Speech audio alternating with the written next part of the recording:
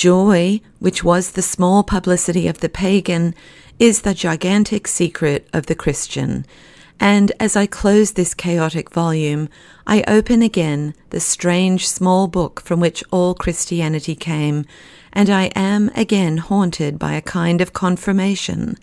The tremendous figure which fills the Gospels towers in this respect, as in every other, above all the thinkers who ever thought themselves tall. His pathos was natural, almost casual.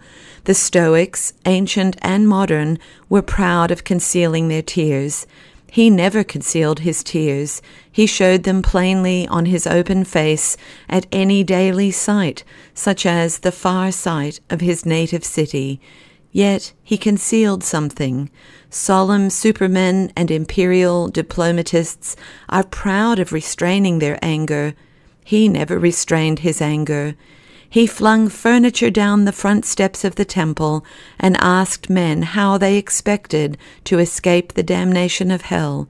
Yet he restrained something. I say it with reverence. There was in that shattering personality a thread that must be called shyness. There was something that he hid from all men when he went up a mountain to pray. There was something that he covered constantly by abrupt silence or impetuous isolation. There was some one thing that was too great for God to show us when he walked upon our earth, and I have sometimes fancied that it was his mirth.